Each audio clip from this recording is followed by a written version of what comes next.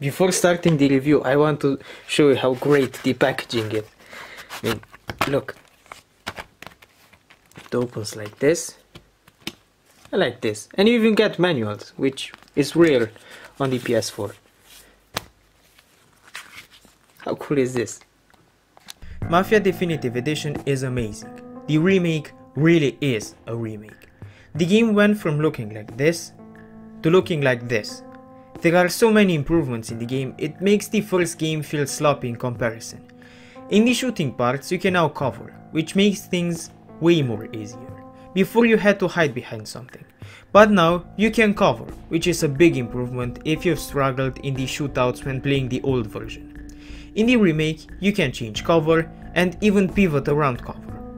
The hand-to-hand combat is also way better. You can now counter and punches connect more consistently than the slap contests you had in the original version. Driving is also better. The notoriously difficult driving of the original Mafia has been redone. You still feel that the cars are from the Prohibition era, they don't have good brakes, taking you big distances to brake and stop, they still need big spaces to turn, but even if they retained part of their vintage feel, they are much more easier to maneuver when driving, especially compared to the original.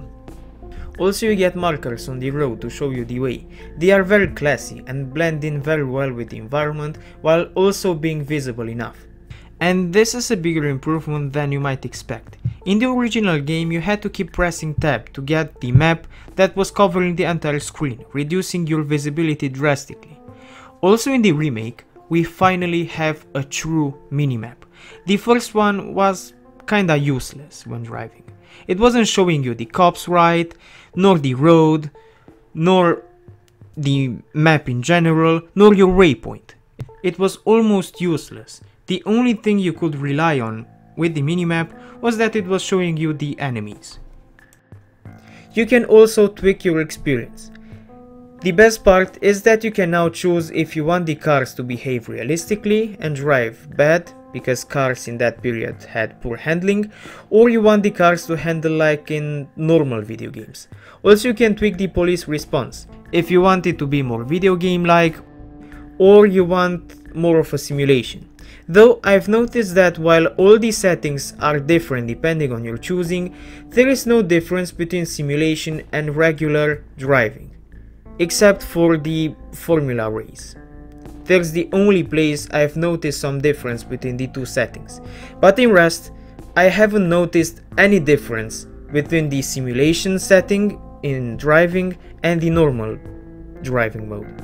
I like that the game came with a truckload of improvements, and that the old school gameplay is still noticeable, even with those improvements. For example, you don't get regenerative health, you have to collect medicine in levels to get more health. And even the story, even if it's the same as in the original, it has some parts remade.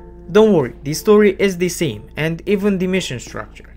You still go to Vincenzo before each mission to give you new weapons, and you still get the same key moments. Dialogue lines have been re-recorded, and some parts of the story were slightly altered to give a more cohesive and personal feel to the story. It's less rigid than the original. Gameplay wise, you still get the same missions as in the original. The same varied missions, where you get stealth missions, chases, shootouts, which you will have more than enough in the second half of the game. The first half of the game is more varied than the second half. In the second half you can expect at least one shootout in every mission. In the original this was a nightmare since you didn't have a cover system. But with the remake it's good, especially when you see the destructible environments when shooting enemies. Another small detail is that cars have different stats, and you can see NPCs use turn signals when changing directions. The game is amazing. It manages to keep what was awesome about the first game. It removes the annoyances from the first game, gives a more modern look and feel to the game, while also remaining and reminding you of that OG game. Mafia 2 is a masterpiece, and the Definitive Edition can't change that. Cars handle better, you can even use the handbrake to drift, You get more stuff to do than in the original Mafia. You can buy clothes or food, you can refill your gas tank, you can rob shops, and if you destroy your car, Vito gets out of the car and tries to fix it. There are so many subtle and more obvious improvements. A big leap is that Mafia 2 brought a cover system and regenerative health, and the variety in missions. The variety in missions is way bigger. If in the first Mafia the second half revolved more around shootouts, Mafia 2's story remains varied through and through. But even if the base game is a masterpiece, and the definitive edition can't change that, I can't remain silent about how bad the port is. The PS4 version doesn't deserve the title of definitive. Definitive means something that is finished. This port doesn't feel finished. You can play it from start to finish, but with plenty of glitches. In some occasions, NPCs have weird behavior, jumping fences, or not even giving a damn when you are close to them with the car. There is a lot of texture popping that makes you feel like you are getting out of the enemies, like you are playing an Assassin's Creed game. One time a mission has failed because the AI was so stupid it committed suicide. In one cutscene the character's eyes got stuck and he kept looking sideways like this, which ruined the experience. It was snowing in tunnels, so even if the game still is Mafia and has the same amazing top-notch atmosphere as the original, the port has plenty of problems that ruin the immersion. Also, on the PS4, no further attention to detail was put. Even if the PS4 is more capable and they could have programmed new stuff, they didn't. For example, when there is snow, characters don't leave footprints in the snow, and other minor stuff that would have made the masterpiece even more amazing. What is worse is that not only that they didn't add new stuff aside of the glitches, but the port also has frame rate issues. There are times, and plenty of times, when the game runs choppy or has frame drops or even crashes. So, in a nutshell, Mafia 2 Definitive Edition is the complete package, the masterpiece experience from Mafia 2, with glitches added, and all 3 DLCs. Oh, and you get Tommy's car and suit. Mafia 3 is a great game, but it's a missed opportunity. What kept me hooked in the game was the story. I liked it. It kept me wanting more. I wanted to see what happens next, and after finishing the main story and the DLCs, I'm happy that I've played the game. It was solid.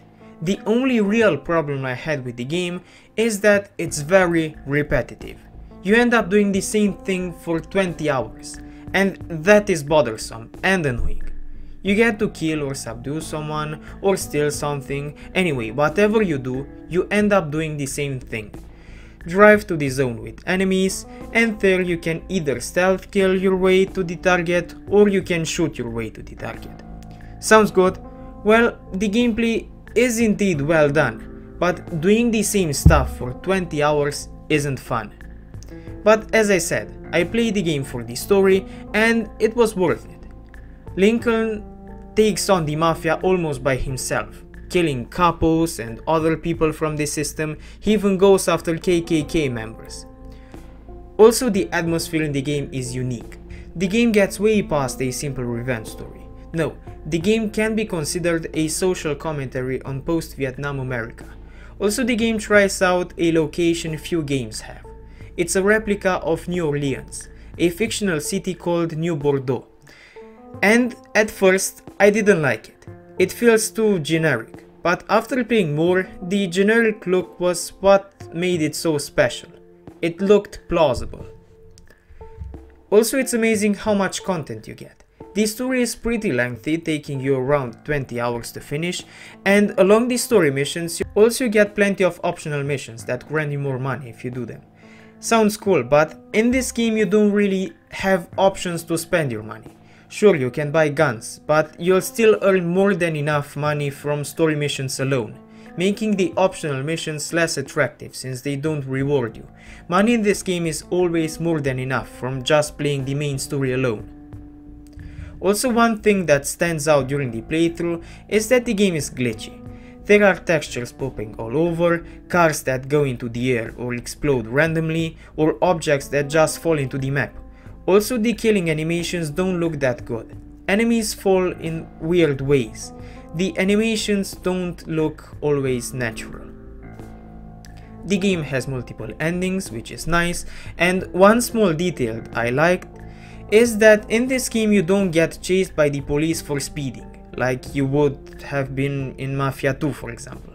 Here you can drive like a maniac, the police won't be chasing you for it. Also, the DLC, Sign of Times, comes with a solution to the repetitiveness, by introducing detective parts in the game. They are the typical detective gameplay, but no matter that it feels typical, it makes the gameplay more varied. In fact, this DLC manages to make the game significantly better. Not only that the story is good, but you get aside of the stealth and gunning sections, detective work, scenes where you hallucinate, destructible environments, and quick time events. Showing that if they would have put this stuff in the main game, it would have been better. Okay, so this was the video. If you liked it, please hit the like button and subscribe. If you want to financially support me in my pursuit to review as many video games as possible, you can do that on Patreon or on the channel's membership section. You would help me a lot. If you want, you can follow me on Twitch, Instagram or Discord. And if you want to see another video of mine, just wait till I stop talking and there will be thumbnails of other videos I've made. Thanks for watching.